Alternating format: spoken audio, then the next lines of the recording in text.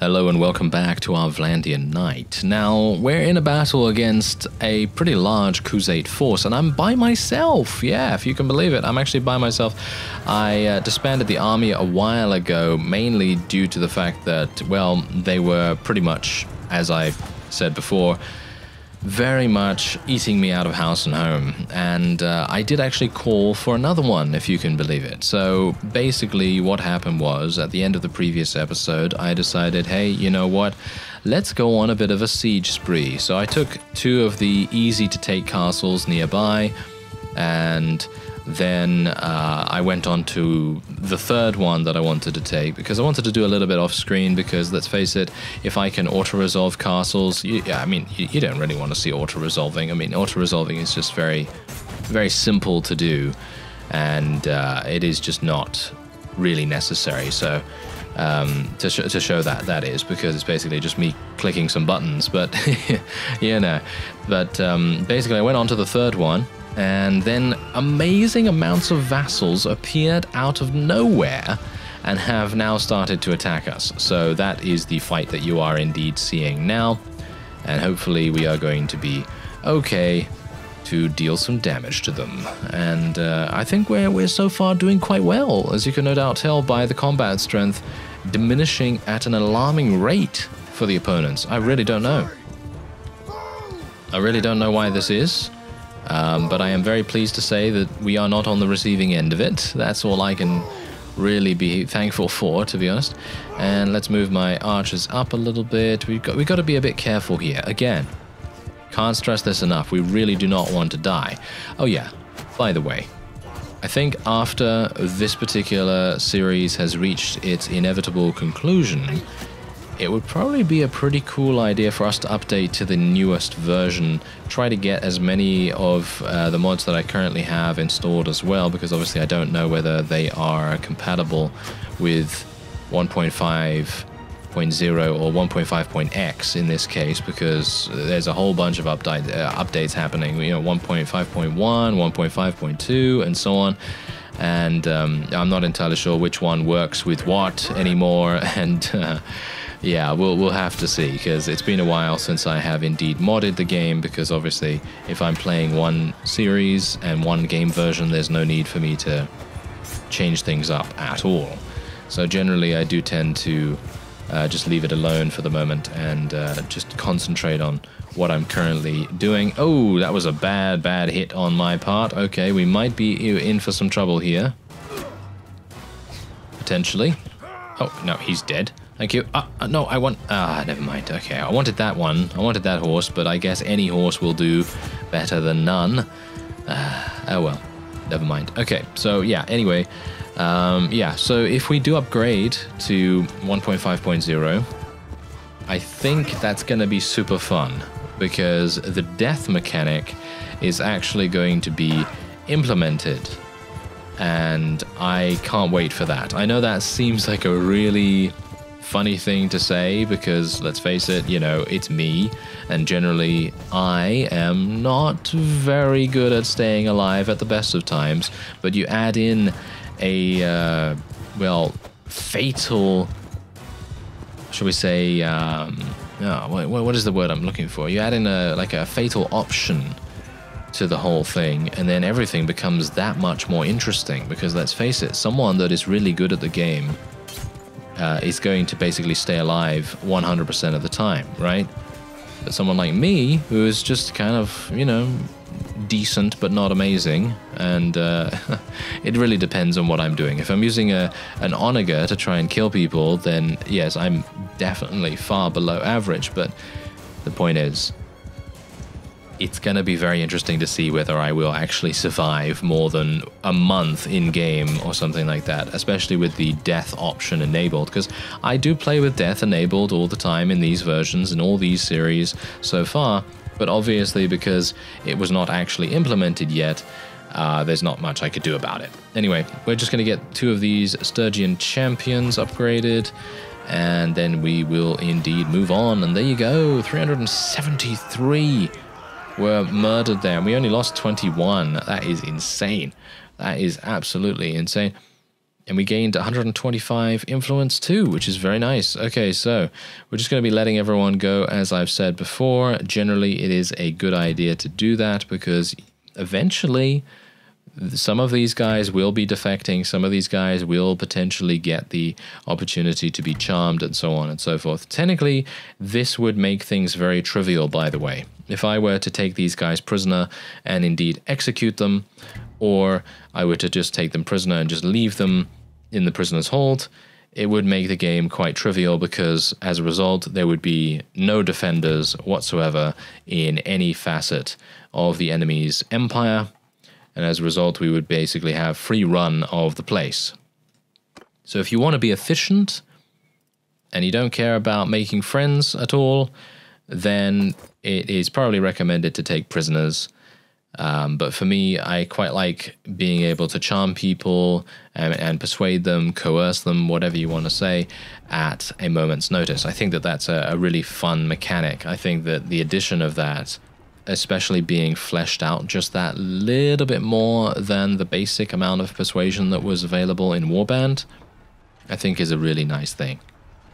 I gotta say, I feel like this is actually quite weird. I'm not entirely sure what's going on here, but apparently the Khuzait are just throwing whatever they can at me at this point, because now I'm being attacked by yet another relatively large force of about 900 units.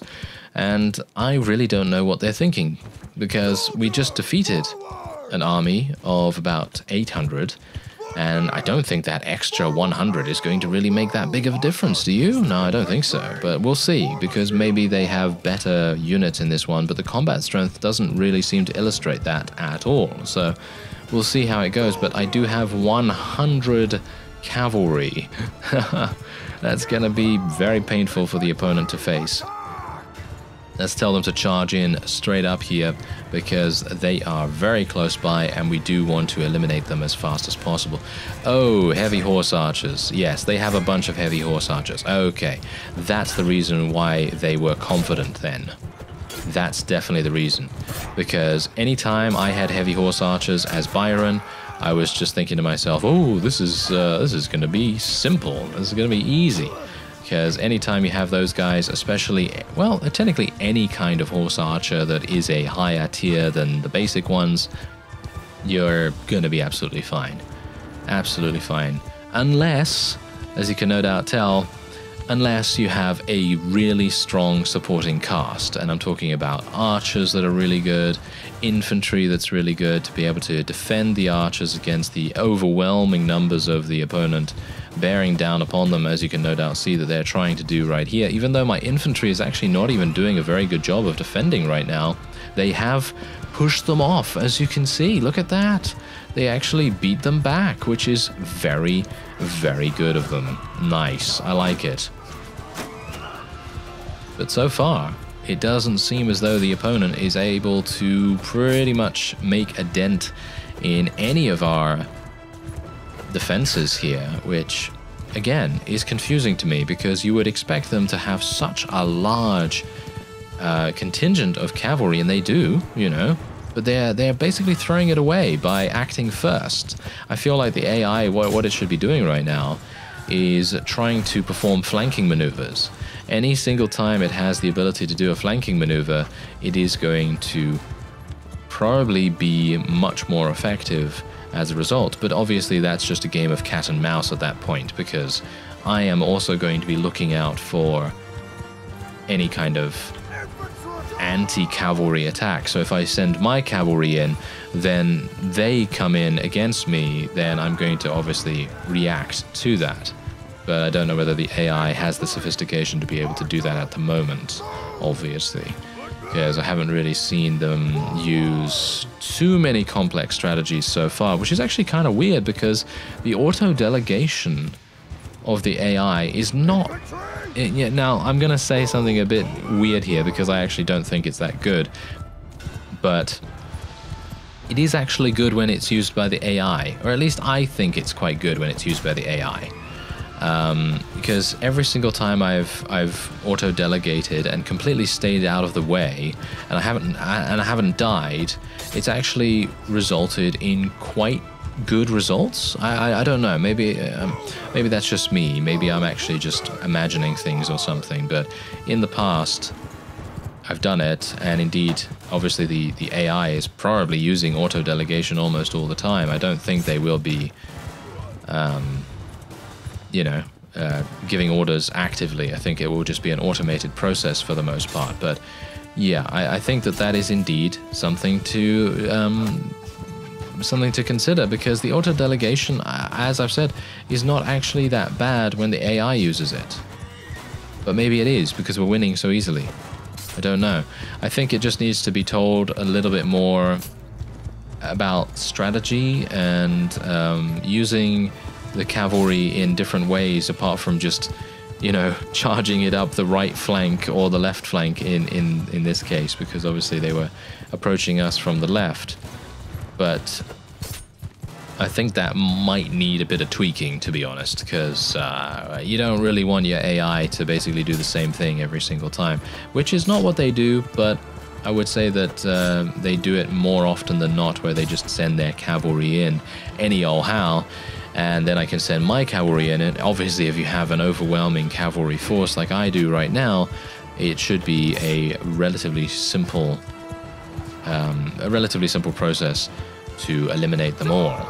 And, well, you can quite clearly tell that is indeed happening. We've lost 20 units so far, and this is only from my own party, by the way. This is my own party. I don't have anyone with me right now, and we are completely destroying them.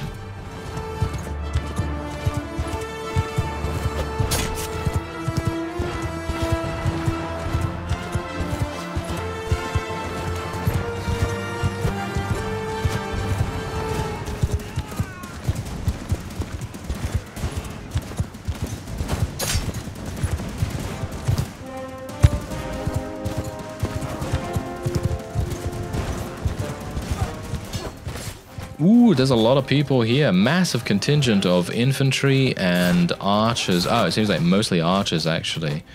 Wow, I am very surprised that we have not destroyed them yet. But I'm sure that is about to happen. That is definitely about to happen. Oh, get him. Never mind.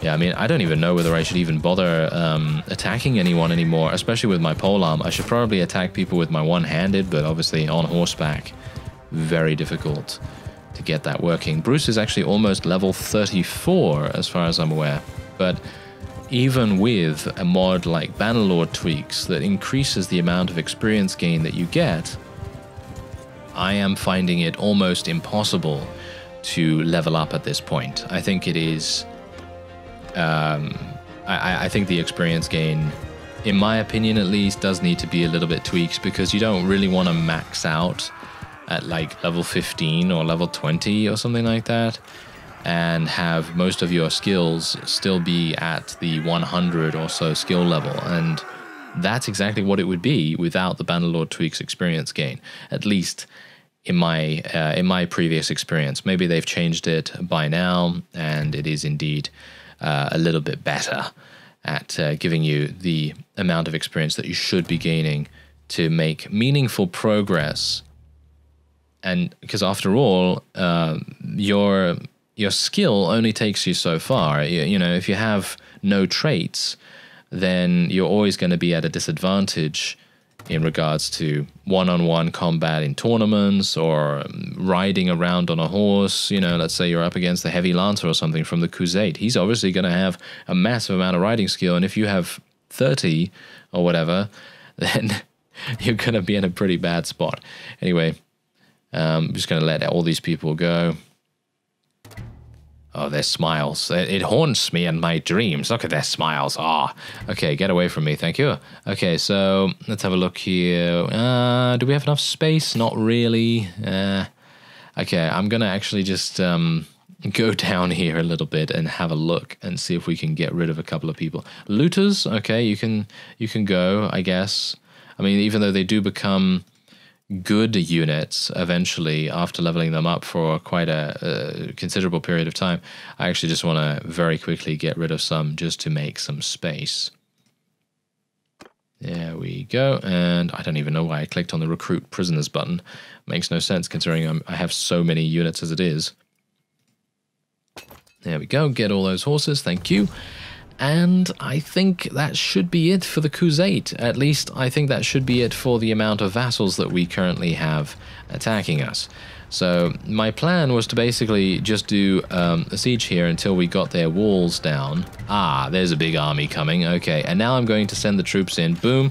There you go. We lost a grand total of 6 units. I actually scouted out a castle that had a very small amount of defenders in it. It had only about 270 when I started the siege. So in my opinion, that's pretty good, especially for this kind of opportunistic attack, I guess you could call it. And otherwise, we're just going to wait here for some time. We're going to see whether this guy wants to besiege this. If he wants to besiege... Oh, no, he's besieging Dinar Castle, hilariously enough. Dinar Castle, yes. And we're going to give this to Mr. Saruk. I have given most of the property in this area to him, and hopefully he's going to do a good job of defending it. Oh, yes. All right, so basically what I'm going to do now is I'm pretty much, as you can no doubt see, we have eaten in quite nicely. We even took Cyronea, by the way, as well. Some of my vassals took that. And yeah, so basically what I'm going to do now is I'm just going to wait for the Crusade to offer us some kind of peace agreement. I'm going to leave the... Should I bother leaving this castle? It's only got 7 defenders. Oh, look at that. Is he actually going to come back here? That would be hilarious if he came back here when I leave it. Because I could kind of ping-pong him back and forth, if you know what I mean. I could basically get him to, you know, bounce between... Yeah, look at that, look at that. He's actually doing that. Is he? If he's actually doing that, that is hilarious and somewhat exploitative, because as you can see, if I go close to the castle, then this guy will automatically reevaluate his options, and then he'll basically be like, you know what, I'm not going to take Dinar Castle, I'm actually just going to take Caesar Castle, because that's undefended, if you know what I mean. So that's pretty amazing. Alright, so to cut a long story short, I made peace with the Crusade after running around that guy, making him basically, as I said, go back and forth between those two fiefs again and again and again, and then eventually I was like, okay, you know what, let's just leave him alone. And he basically just gave up at that point. He literally just ran away from that particular position and went on to do something else, which is perfectly fine with me. I'm happy with that. And so he went off, and now we are at war against the Southern Empire and the Northern Empire. And I don't know whether you can notice, but we actually have a pretty significant army here. And I'm actually going to try and auto-resolve because I want to see how many we actually lose with a large force. And look at that, we literally only lose 168 up against almost 1,200 units, and we have just taken the last fief in the I think it's the southern. Is it southern or no, it's northern empire. So we've just taken the last fief in the Northern Empire, and there's also something else very close by that I'd like to do something about, and that is this. What we're going to do is we're actually going to disband the army real quick, and we're going to get all these guys to chase after this one. Come on, get him. You're done, sir. You are running into the worst possible positioning that you could possibly run into. Let me actually just create the army real quick. I want to pull all these guys back. Annoyingly enough, they just ran off in all kinds of weird directions. I wanted them actually to kind of stick close by to me, but apparently he did not. They did not do that. Okay, here we go. They're all coming. Oh yeah, come on guys, come on, hurry it up, guys. There we go. Okay, yeah, that's what I wanted to do. That is what I wanted to do. Now I'm going to head in myself as well. We're going to go and help the party. We're going to do an auto-resolve once again. Boom, there you go. Literally lose 21 units. That is, I mean, how can you not? How can you not do that? How can you not do an auto-resolve when you're literally only going to lose 21 units? It's just ludicrous value right there. Efficiency to the utmost. And that's what I really like about getting into the end game where you actually get the opportunity to do these kinds of things. Okay, we're just going to disband the army now. That is perfectly fine. And the owner of Argeron, who's that going to be? That's going to be Toby, apparently. Okay, sure, I'm happy with this. Technically, I have enough influence now to pretty much give fiefs to whoever I want. So generally, if I see someone getting something that I don't think is actually good, then I'm going to do that. But as Toby already owns Atrion Castle, it makes a huge amount of sense for him to also look after Argeron. So I'm happy with that. We made peace with the Aserai as well, by the way. And as you can see, this is how the map now looks. The Northern Empire has now been eliminated. All of their... I mean, I personally feel like they will be eliminated relatively soon. I mean, it's only a matter of time for that to happen. And yeah, otherwise, we just have the Southern Empire to focus on. The Khuzait, they have quite a few still intact fiefs, so we'll have to do something about that. Your couch lance attacks deal triple damage against shields and increases your defense against mount charge damage by 50%. Yeah, I think we'll go for Unstoppable Force. That seems like a good idea. Personally, I feel like this trait... I mean, considering they called this Unstoppable Force, I feel like this trait should be called Immovable Object, but maybe there's another trait in some other tree that is called that, even. So that would be kind of cool. But anyway, otherwise, we just have 4 fiefs to eliminate for the Southern Empire, and we have 5 fiefs for the Aserai, and then many more for the Khuzait. But, well, let me actually just show you the combat stats. As you can see, Britannia is at 0. They have nothing at all. Northern Empire is at 50. Southern is actually pretty decent with 10,000, hilariously enough. And the Khuzait with 25,000. Western Empire 741. The Aserai with a respectable 14,000. And the Sturgians with 355. And of course, you can see the almighty Vlandia at 112,000 almost. So, yeah, we're pretty good. We're pretty good. I think this is basically done.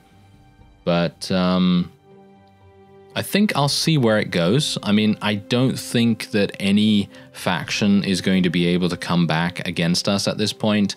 But I'm probably going to do one more episode, at least just to seal everything off, just so you can see everything under our control. Obviously, you've seen the strategy that I might end up using for the most part now. Most of my vassals are going to continue running around, taking things, as you can see by the army screen here.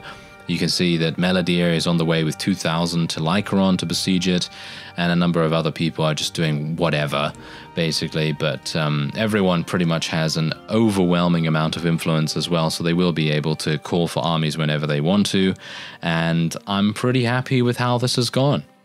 I actually thought that we were going to have a much more difficult time of things when I saw that most factions were actually still intact up until pretty late in the mid-game, just entering the late game. So yeah, I think that the developers are going in a really nice direction, unless that is, of course, a mod that kind of helped out some of the factions to survive a little bit longer. But otherwise, that's going to be it for this episode. I thank you very much for watching, and I'll see you next time.